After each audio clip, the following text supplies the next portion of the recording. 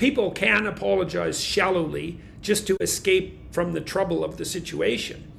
So I think a deeper question related to your question is, what are the necessary steps that you must undertake if you are going to utter an apology that is going to be taken seriously? And I would say you have to give the devil his due. You know, you have to ask yourself what it was that motivated you to act inappropriately or to speak inappropriately.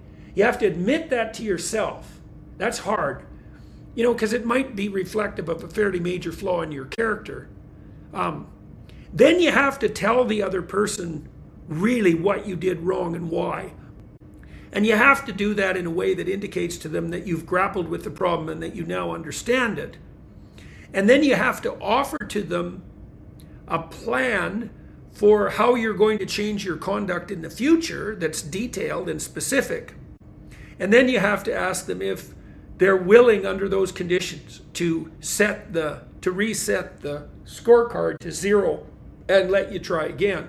Now, obviously that's necessary, because if we can't forgive each other, we're all ruined, because every single one of us makes stupid mistakes all the time. And no relationships can sustain themselves, because we all know that we hurt the people we love, you know, continually. And so if we don't have that capacity for repentance and forgiveness, we can't even maintain our relationships.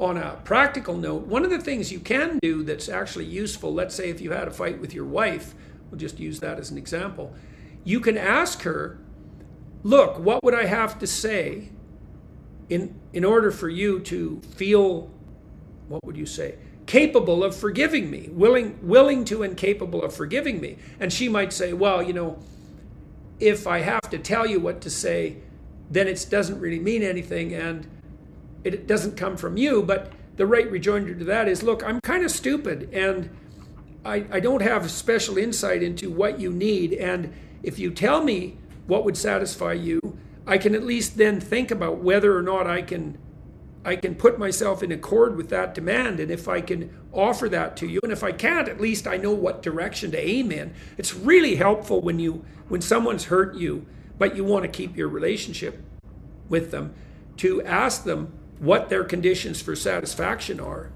So those are some practical hints with regard to, you know, pouring oil on troubled waters.